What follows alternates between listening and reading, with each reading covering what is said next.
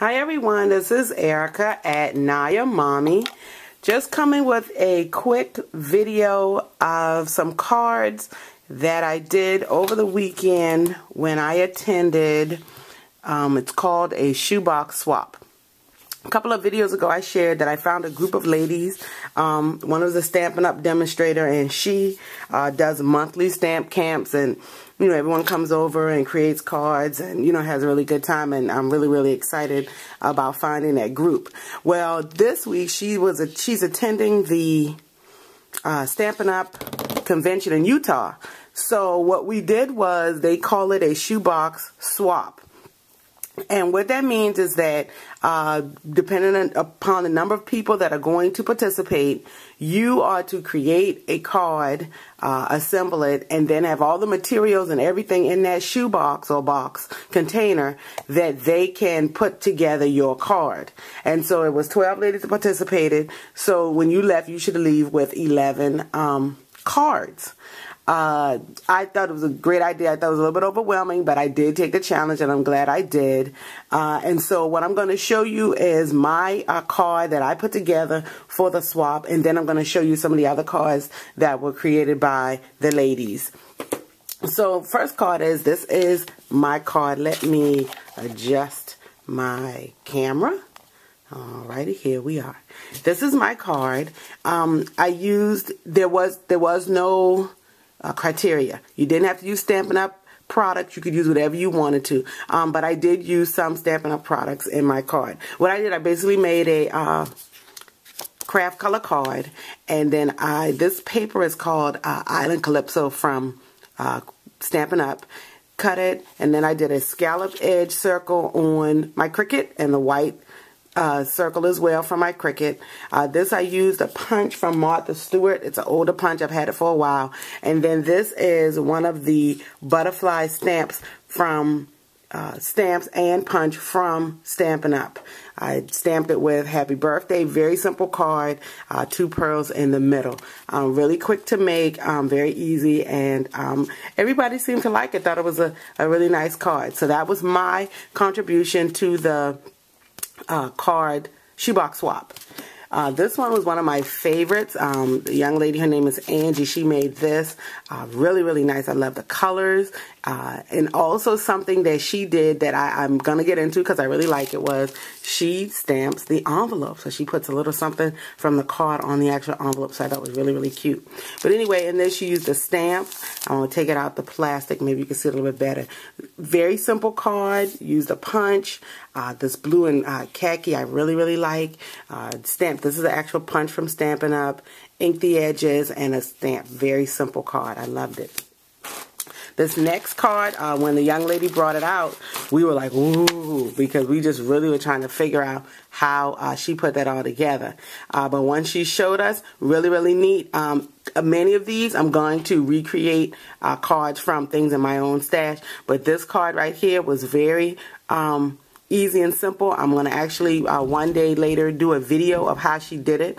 It's actually a black card, and there are 1, 2, 3, 4, 5 layered pieces, alternating colors in white and black, and very simple to make. Looks overwhelming when you look at it at first, but very easy to make.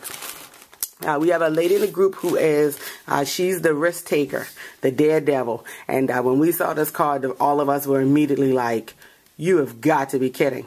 So this card, as you see, it looks like an envelope. This is some pink paper. She had all different colors, pink, yellow, blue, green, that you could choose from. I just happened to choose pink.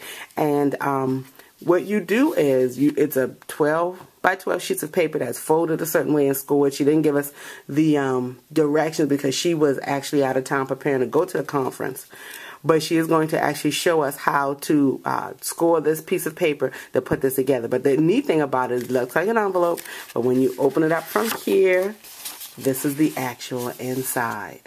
So you could write your message or whatever here. And she did this, and if you can see, I'm going to bring it a little bit closer. This double stamping where she like rocks it on the ink pad. We were all super irritated by that. But if you can do it, it's a neat trick. I wasn't able. I tried several times to get it. So finally, I just figured out. I'm a kind of person. I figured out if there is a way to do something, there's a simpler way. And so what we did was we inked it with the yellow, and then we colored the edges on the stamp with some markers, the outline and colored markers, and then we stamped it. So that one was neat. Here's another one. It was an easel card. I wasn't too fond of the colors, but the card design I thought was cute. You know, and it was one of those things where I liked this paper, but not necessarily what was down here. But the whole design of the card I thought was neat, and I really liked. So this is a simple easel card. We put it all together. This here I found out is a Tim Holtz die. And it comes with these little perforated edges. Then you fold them back, and then you twist it to make this fan circle.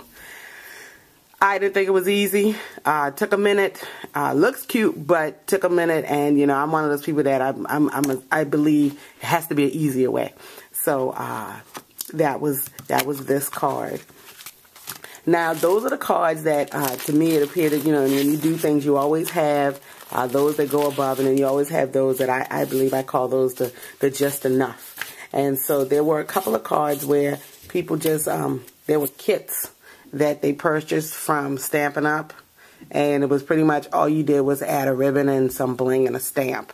So you got, you always have those. I mean, a cute card, but when I look at the effort that was put into some of the other cards, you know, I was a little disappointed, but oh well, you never know what's going on. This is one of the last cards. The young lady made this, and it's surprising because, you know, when we meet, you know, she's always the one to saying, I can't do it, I'm not creative, I don't have any ideas, and we were all like wowed by her card. So I can't wait until she actually wasn't there either this time because she had a commitment, but I was really impressed by her card, and I can't wait till I see her so I can say, Miss Deborah, your card was awesome, we really liked it. And what she did on the inside, she put a little framelit on the inside so you could write your message, embossed the outside, and then did the coordinating coordinating colors with the frames, and then this punch here. So I just wanted to take time to share the cards that was made during my stamp camp, and to show that I am working, not always making videos, but I am working. So just wanted to tell everybody hi, and as always, comments are welcome. Have a wonderful rest of the day.